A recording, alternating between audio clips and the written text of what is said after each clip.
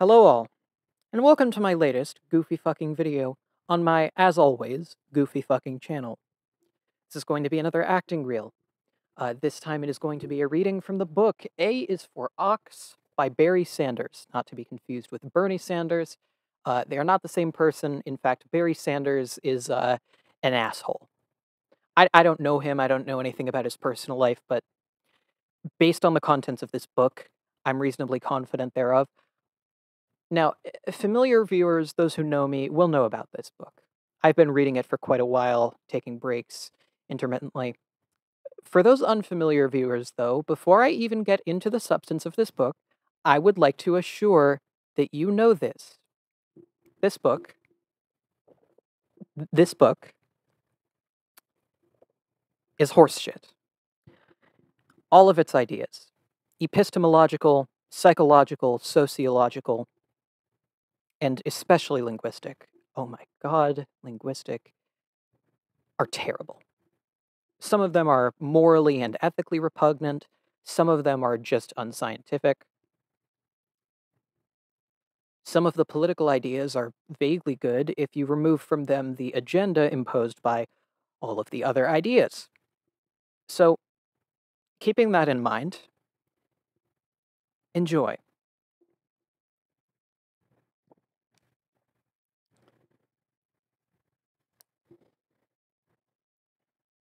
Oh, God.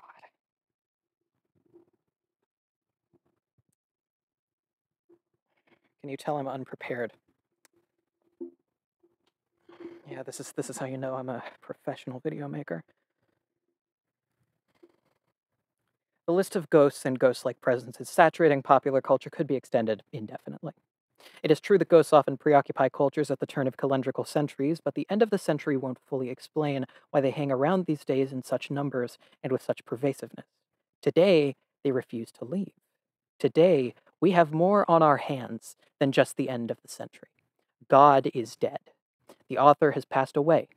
The written page is being deconstructed. Word processors have turned everyone into ghostwriters, so the technology, like a hardwired vampire, has sucked the very essence out of life.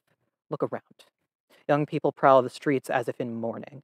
They dress entirely in black, like spectators waiting at any moment to be summoned to a funeral. There is a bright side to all of this, a reason to feel hopeful. It has to do with a line that Jonathan Swift fell back on. In an age that had developed population arithmetic, which reduces people to masses and individuals to statistics and averages. In its own way, the 18th century experienced its own disappearance of human beings. Swift wrote, "Vision is the art of seeing the invisible. We've conjured all those ghosts and angels, those evanescent spirits, out of the living, perdurable world of stones, trees, animals, and humans. In the Middle Ages, those invisibles gave proof that the world was teeming with life, every square meter of it inhabited. They were taken for granted, as yet another stratum of reality in the infinite gradations up and down the great chain of being. Today, when most things have been drained of their invisible presence, ghosts and angels in popular culture manifest a longing for a fully animated life, a spirited existence. Every invisible creature assumes the character of a holy ghost. As each new technological gadget gets under the skin of our culture and robs us of a bit of our essence, we suffer a profound loss. We feel a great void. There must be life somewhere, a quintessence that can never be diminished or exhausted. Only by conjuring the most evanescent, fleeting creatures can we conceive of the world as something solidly alive and palpable. As the poem Seamus Heaney puts it, in a poem Riley titled Seeing Things, even the stones alive with what's invisible. Out of desperation, we have reverted to acting like little children who delight in seeing their breath on frosty mornings. Ghosts and angels give us a first-hand look at our essence. Man is but breath and shadow, as Sophocles concluded. Nothing more. We need to be reminded of that. It's what cannot be taped, measured, or documented, what refuses to give itself up to technological manipulation that really constitutes life. It's the invisible, what George Steiner calls real presences, that can never be destroyed. To realize that one's essence is only a shadow, a mere puff of breath, may be startling news, but we also know it's true. The most insubstantial, evanescent stuff, breath. It's what keeps us alive and prompts us into aliveness. It should call for a it should prompt a call for a radical return to orality. Without that return, we will soon be living in a Gothic novel. Very shortly, ghosts will outnumber the living, and it will do no good to call the Ghostbusters. What a strange state of affairs that in a world dominated by the most advanced technology, the warning about human salvation should be signaled by something so irrational, so invisible, and so arcane as the occult. On reflection, though, it may not be so strange. Maybe filmmakers and writers and musicians have been able to express what few social scientists have dared to undertake: the effects of technology on human nature. I have argued that human beings, as we have known them, constructed out of a layering of texts, are fast disappearing. But popular writers and filmmakers have actually offered us a way of seeing our condition through the occult, a word which itself refers to seeing, as in ocular. Spectre, too, refers to seeing, and is cognate with both senses of spectacle, a display, and the glasses used to see that display clearly. Like pictures on a screen, the spectral images of recent popular culture allow people to look at their own condition more closely and to reflect on it. The screen can act as a mirror. This is the true meaning of vis-a-vis, to come face to face, vision to vision, with our visual echo.